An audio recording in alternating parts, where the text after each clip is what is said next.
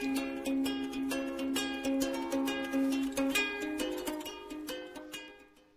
I'm Jonas Wilm and I welcome you to Fidus Writer 3.2. About a year ago, in June 2016, we released the first stable version of Fidus Writer 3.0. Then in December, we released version 3.1, which added better citation management as well as ODT and docx export filters. Now, the big new thing in 3.2 is plugins. Plugins allow us to develop Fidus Writer in different directions for different types of users.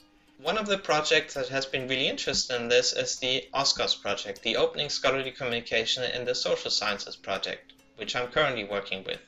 The OSCOS project aims to connect Fidus Writer with other tools to create an integrated editing and peer review system. Two plugins have been created as part of the OSCOS project. One, the OJS plugin. It allows Fidus Writer to connect with the Open Journal Systems, a well-known open source peer review system. The other is the Citation Import plugin. It allows users to directly import citations from Solviport, from DataCite and Crossref.